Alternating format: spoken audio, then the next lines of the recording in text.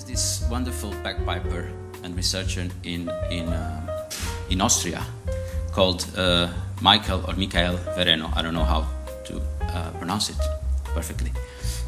And you know, it's one of those fellows that you meet online. So I was doing my research on the Finnish säkkipeli, and I received an email, and the mail said, "Dear Gonzalo, I'm a professor at Vienna, and Michael Vereno told me that I must speak to you." And his name was Ulrich Morgenstern. Can you?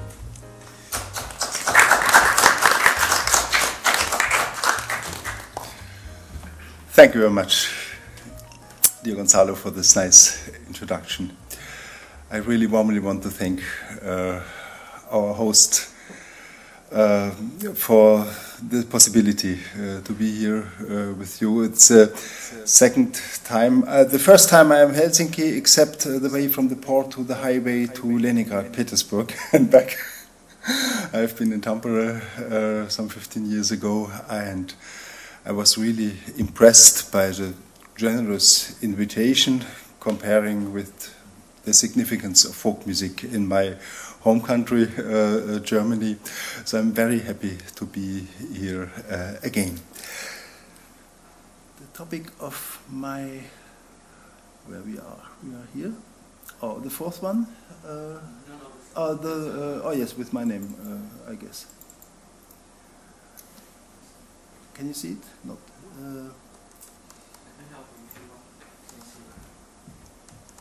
Oh, yeah. Okay.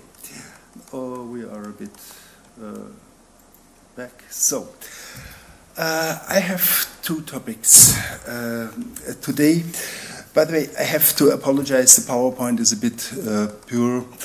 I could make it more in a better design, considering the theoretical and aesthetical dimensions of this term in our meeting. But you may understand I have many colleagues in Russian and in Ukraine.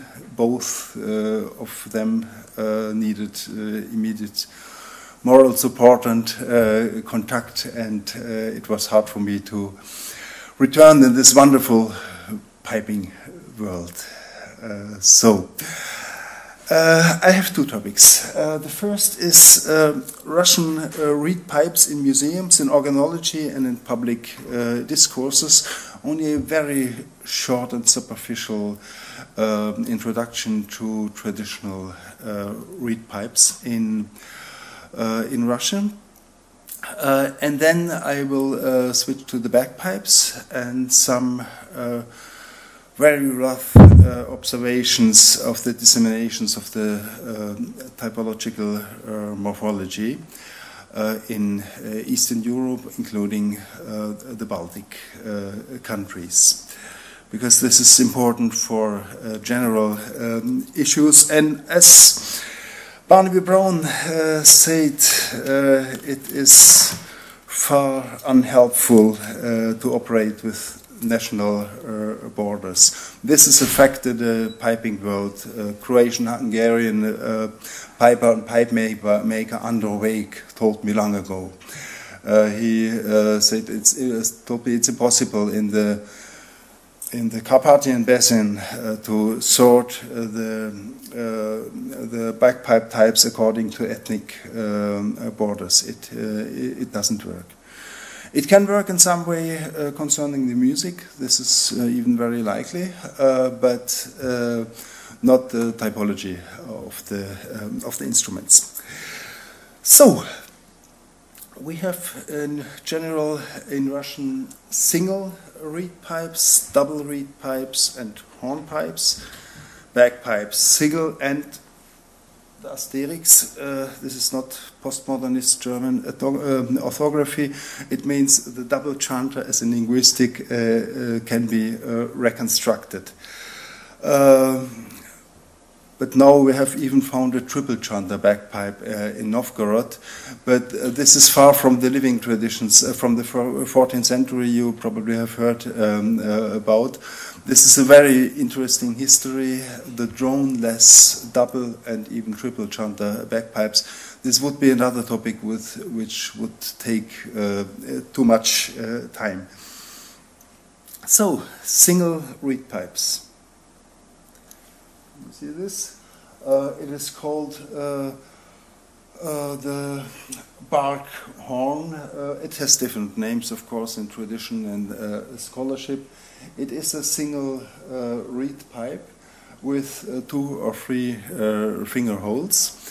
It is made in a technique very interesting. Maybe you had it in Finland as well. You turn out from a solid piece of wood the middle. It's very different to do this, and I met only one old former shepherd during my old fieldwork who was able to do this. This is one type of a single reed pipe with a great, sometimes much longer bark bell, but we also have the other one. This is basically playing for cows.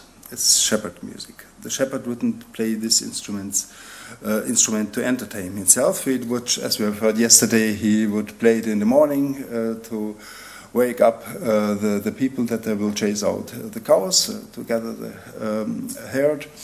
You know all this, and many things I could tell about these instruments are very, very, very similar to the Finnish tradition. And by the way, this type of instrument, you find it in northwest Russian, in the Pskov, Novgorod, Vologda region. But in the Smolensk region, where the Finno-Ugrian hydronymy comes to an end, this instrument immediately disappeared. So sometimes ethnic borders are really interesting, but much more for these more archaic instruments. Not for the instruments for dancing, and this hunters' signal instruments as well. By the way, in the 80s there was a very great interest of my, let's say, more liberal colleagues in Russian to Finno-Ugrian substrate. This was Aesopian language to fight Russian chauvinism, to emphasize the role of Finno-Ugrian prehistory for the Russian traditional culture. But, well, this was in the 80s. These voices are not so loud today. So, yes, in the book it is called the musical device of the Russian shepherd, but in case, well, it's an interethnic issue. So next is, single reed pipes played for humans. This is in the 50s or 60s, an ensemble from the South Russian Kursk region, and the man at the left, he played this hornpipe. It is also played by Sergei Starostin, who did fieldwork, extensive fieldwork in the Tver region. He has a very, very interesting hornpipe, and the holes are so sharply made that he can take out the reed and play it like a flute. At least some sound is very interesting. I've never heard about such an instrument. So he learned it from the old shepherd in the 80s, and now it's a great revival of this single hornpipe. Also as an ensemble instrument. This was a common tradition among the shepherds.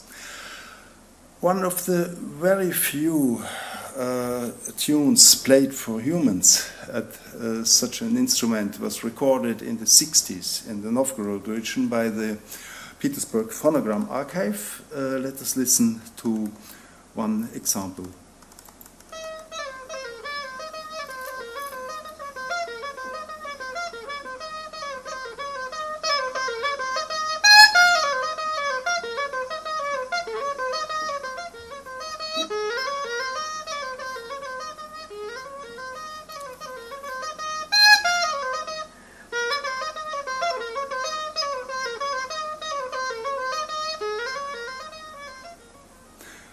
I'm sure some of you know the Ripatska by kantele player Fedja Hapo. The Ripatska means the Russian tune. This is typical Russian male step dance. It could be performed easily by only one single reed pipe or flute.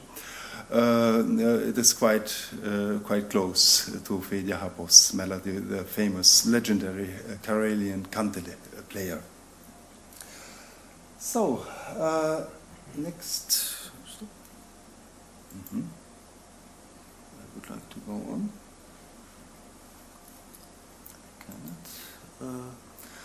Double reed pipes. Here is a very pure photo from the Glinka Museum in. Oh, thank you. You hold it here. In Moscow. This is South Russian double reed pipe.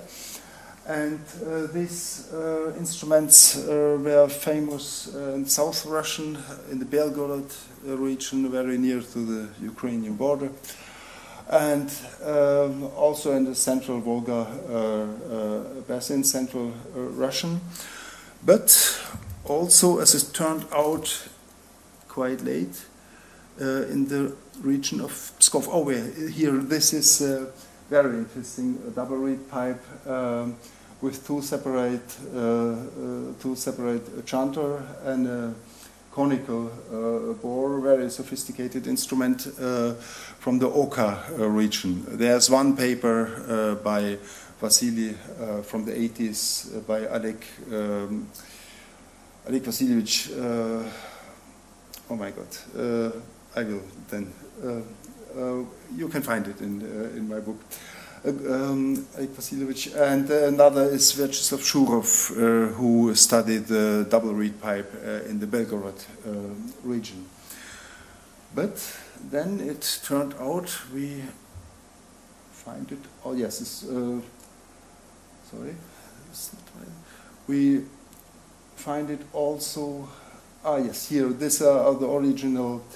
In the museum, the double reed pipes or fragments of these double reed pipes from the Belgorod region. And one of the last piper I would like to show you. Unfortunately, the video didn't work. I will send you the link. This is the last piper. When he was about 18 years, he was interested in things like this. He didn't grow up with these traditions, but he could work with 2-3 of the old pipers.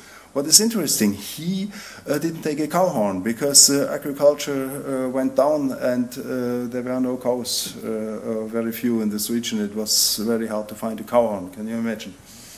And so he took some plastic ribbon and then with a color spray he fixed it.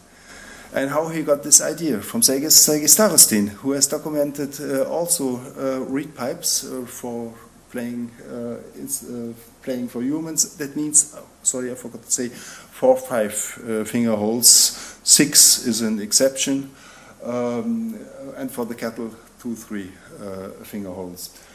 So he learned that in other parts of Russian they use birch bark or other bark, well, instrument makers are more practical than traditionalist folk music lovers.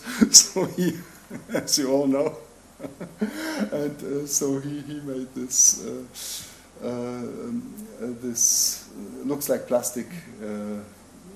This modern bell. So.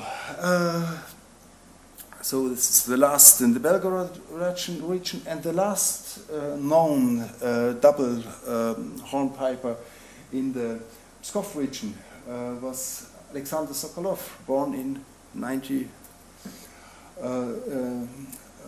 beginning of the 20th century. It was published in a diploma thesis in Moscow in '75. I couldn't find the author, unfortunately. I got his theses, at least they made copies of the chapter of the double hornpipe. He didn't know what he has in his hand. And where the instrument is, I have never seen in any museum in the Pskov region such an instrument. Unfortunately, during my fieldwork, I didn't even know. I was asking about bagpipes, but not about double chanter, double hornpipes. So let's listen to one. Следующую сыграем апочечкую задорную.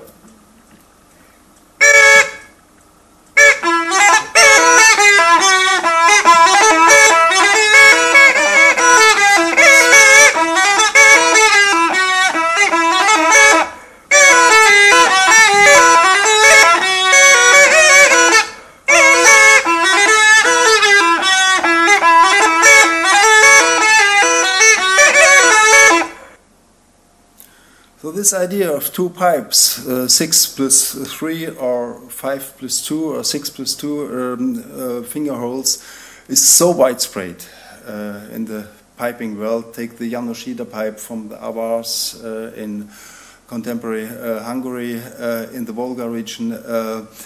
So this paradigm is very, very, very widespread. Christian Arends tried to find a connection with the ancient aulas, but I think it's totally different playing technique. But the common thing with the aulas is you cannot do anything but multipart music with this instrument. So, and this solved the mystery of the button accordion music in this very Pskov region. They only have three basic chords, G and C major and A minor, and great deal of the old-time music is based on this. Горбатова.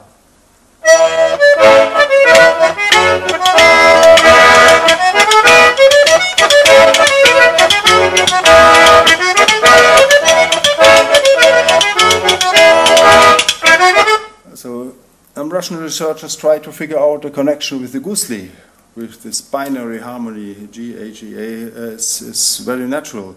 Yes, maybe, but if compare the accordion tunes and the tunes of the Trastyanki or double jalejka, different names, you will learn that accordion players prefer such ornamentations for which you just have to shift the index finger.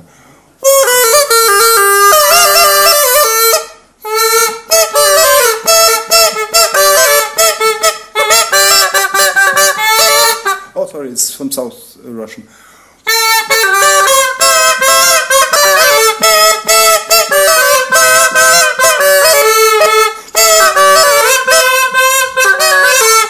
Well, things like this. So the secret of this accordion music is solved by the double clarinet.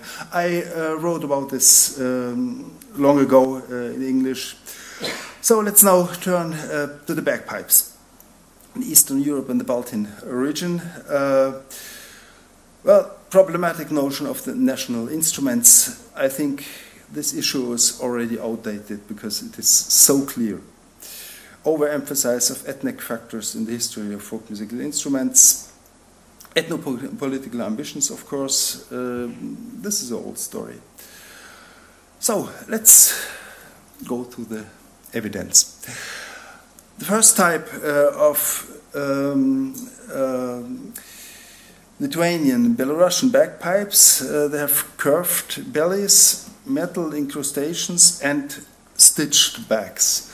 Very, very seldom you find goat backs. Maybe there's only one information of the goat back. So this is a more modern variant, stitched back.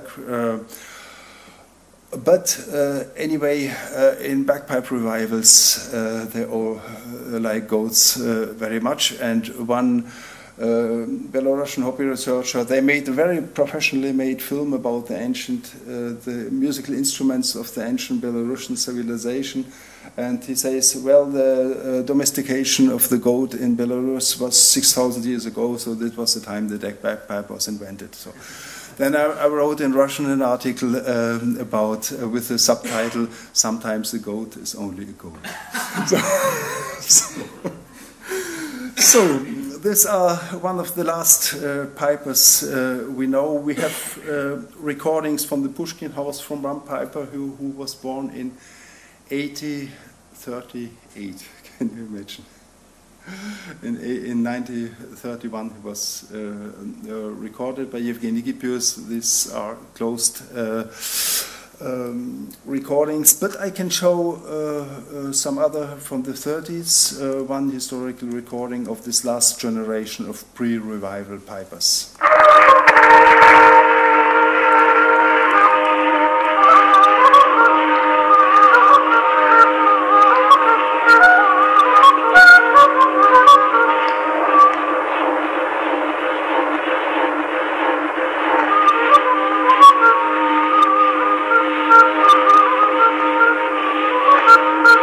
Which is very important, is the lower fourth and the tonic you have here, the principle of the Polish Bach. Very similar, only it is in minor. So there are a lot of nationalist legends already said. This Swedish shepherd mentioned by Olaus Magnus in 1555 is considered to be a Belarusian Spielmann of Skamaroch. In fact, Belarusian, he was in Belarusian or Lithuanian at the time and wrote also about bagpipes, but this has nothing to do with this picture. And it's a typical medieval bagpipe. There's an idea, 5 or 1? Okay, thank you. There's an idea by Ralph Gehler, one of the leading specialists in Germany for folk musical instruments and particularly historical and social history of musical instruments in the German Baltic Sea region, but not only in the German. He worked with the Rostock pipe, which will be very interesting in our context. His position is that at some time in the Middle Ages, bagpipes were very, very similar everywhere, and then division took part, differentiation. Okay, next, type B, chanter and drones without belly. I think I should not talk too much about the Estonian bagpipes. Here you see it. You find the type B also in Belarus, this Duda Matsianka. This is early 20th century. It was played in the Lutinski region of Latvia, but most Belarusian colleagues say it's a Belarusian instrument, but in fact this is a Latgal region. This is not the Slavic Orthodox population, probably. And as Ernst Eugen Schmidt from Cologne, a private researcher with an enormous archive and knowledge, he encouraged to study this instrument in the context of the many, many other triple chanter instruments we find in Central Europe. Similar instrument without the core-horn we find in Latvia. This has already been the topic. One very interesting evidence from the northern Ukraine.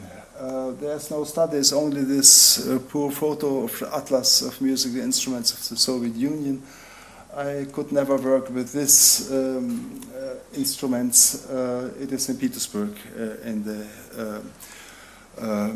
Music and Theatre Museum, the great collection of musical instruments in St. Petersburg. I hope that the Russian colleagues or whoever would study these instruments. It reminds in some way the sack pipa. Probably it doesn't have a thumb hole. We don't know. And in Moldavia we have quite similar instruments, and also in the eastern part of Romania. What is interesting, in Romania the tonic will be at the lowest note or the second lowest note, and in Belarus and probably also in Russian we had the tonic here and the continuous interaction with the lower fourth, which is very important for playing staccato at the level of the tonic. You you know what I mean. So now chanter and drones without a belly, also in Russian. These are very pure iconographical sources, but we can make sense of this. And this is Matthew Guthrie from Edinburgh, who wrote Russian ethnography in 1795, and he described this, as he said, Finnish bagpipe, but probably he meant the Estonian.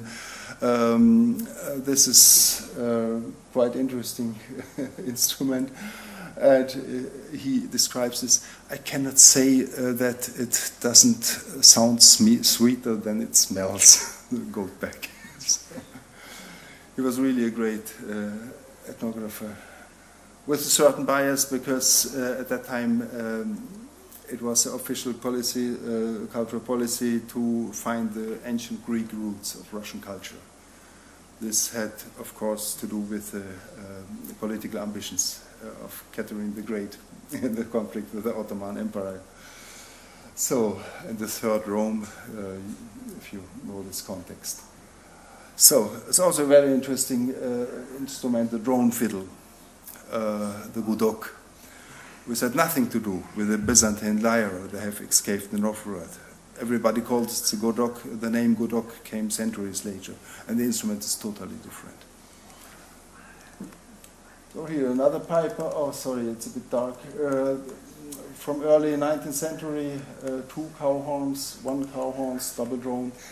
And these 2 instruments from the Smolensk and the Oriol regions have been written down by one pipe maker in Moscow, who made absolutely incredible, fantastic bagpipes. So with had nothing to do with any historical sources, pure fantasy. But he is an instrument maker, and he saw these instruments. And in the 70s, there was Ivan Czerwiński. He worked at the television, and he played these bagpipes. Then, unfortunately, he sold them, and nobody knows where they are. And nobody knows where the recordings are from the television. This is the last, would be the last real evidence of bagpipe in Russian. And it's very different, in some, yes, quite different from the Belarusian one. I guess without metal incrustations. Cow horns, not the wooden horns as the Belarusian. It's much more simple and much closer to the shepherd tradition, obviously. So, of course, there is one important northern Western European influence, Segpipa, Torupil, and the German bagpipes. But here the Russian shepherd tradition comes into play as well. So,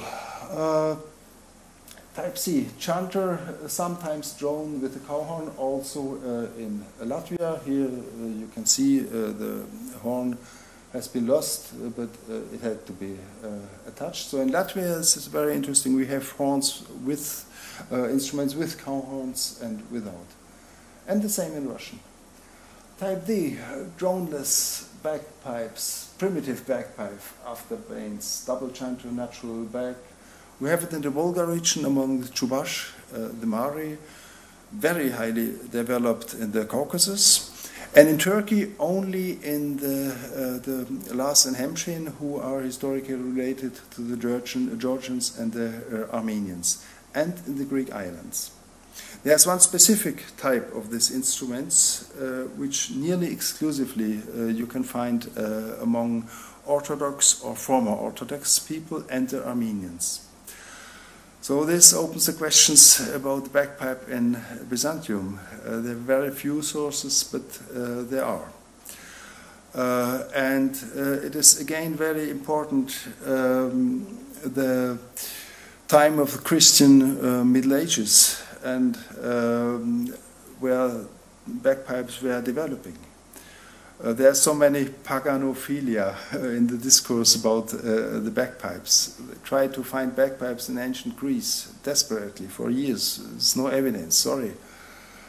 Maybe some Iranian evidence Androvek told me, so it's absolute open discussion. So again, it's not about ethnic borders, but the Orthodox religion may play some mysterious role. But musical instruments are not very well accepted by the Orthodox in the Orthodox world. But of course, they have been played. So, if we compare the morphological topology and ethnicity, we see very clearly that it doesn't correspond one to another.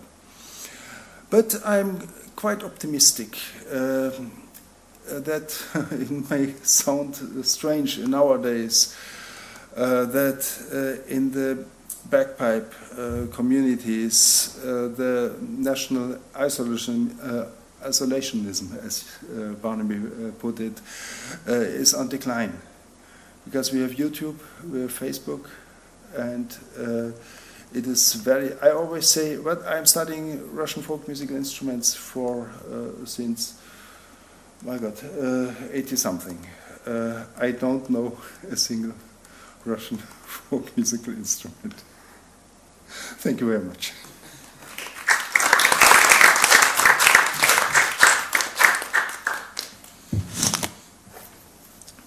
Thank you, Ulrich. I wonder if there is any question in the audience, or at home, or if I go ahead and ask my own. And one illustration about what the magnificent bagpipe revival in Russian they do. It is a free reconstruction, but it is really great to see how many efforts, how many international cooperation you will find in so many countries. So this is and we will all together be part of that. Yeah. And thanks to Michael Vereno, yes, who made this instrument for me. So my question, all of these topics I think will be connected during the afternoon. But one of those topics that I wanted to ask is that you gave the example of an accordion tune that somehow can be correlated to a pipe tune, potentially earlier. Yep. So, on our piping conversations while drinking, the joke is that the accordion destroyed bagpipes. So the accordion, when the accordion came, yeah, as a new trendy invention, yeah, it just squashed bagpipes. Absolutely. Okay, so it's a consensus, but at the same time, it can still give us, apparently, from the repertoire, it can give us information when we lack the instrument, and that's one of the things we are facing here in Finland, because we don't have the actual instrument. Can we, with the help of folk musicians in other instruments, and through their repertoire, can we make any kind of inference to a potential bagpipe repertoire? It is possible. If you make an unbiased analysis of tunes, you can describe to a certain age, to a certain style, strata. I think the chance is not so bad.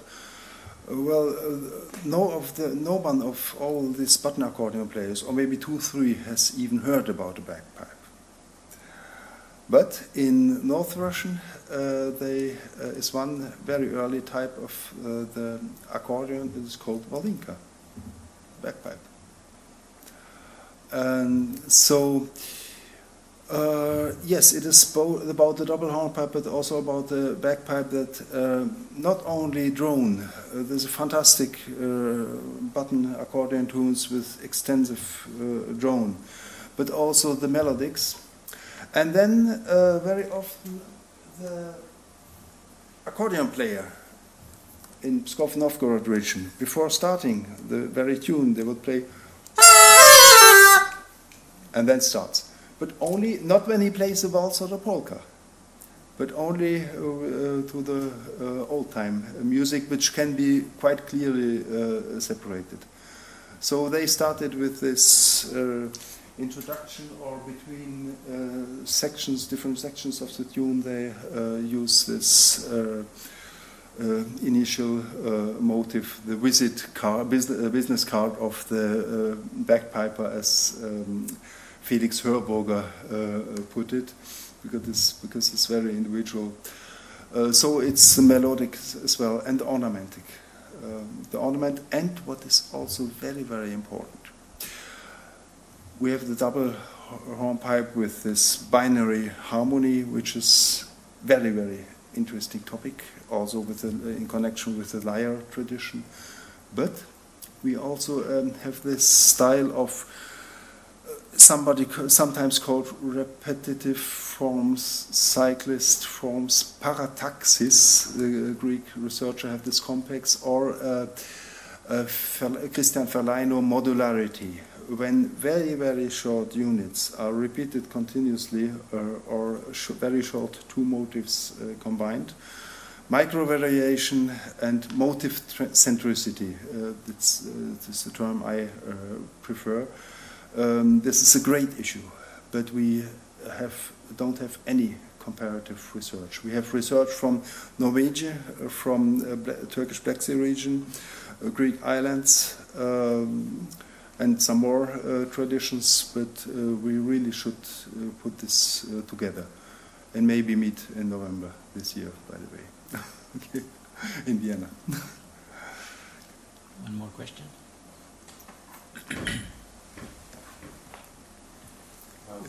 Ulrich, thank you. There may certainly be some comparative data in Pibroch, both for the tumble-down business card, with which every Pibroch would begin, and often sort of is the fanfare for new phrases or new movements. A very similar thing called a cadence, or a cadence. Yeah. And also in the what you prefer to call motivic centricity, or the repetition of small motifs. So I look forward to further conversations on that, and it would be amazing to see whether there are patterns, geometric, whether it's reciprocity, particularly with, just thinking in the visual arts of geometry, geometric art, this obsession with patterns, and when you have a limited tonal palette, how there is a preoccupation with simple, often binary opposition between elements. So I'm most curious to know whether there are any patterns in your material that have those qualities of reciprocity. This is now a great topic also on music theory, Michael Tenzer, and music psychology, Elisabeth Margulis. I'm only starting to read all this, but it's a great topic in folk music research and musicology. So I really would like to invite you to think about this. We couldn't speak yesterday, we will continue today, Barnaby. Okay. Thank you again.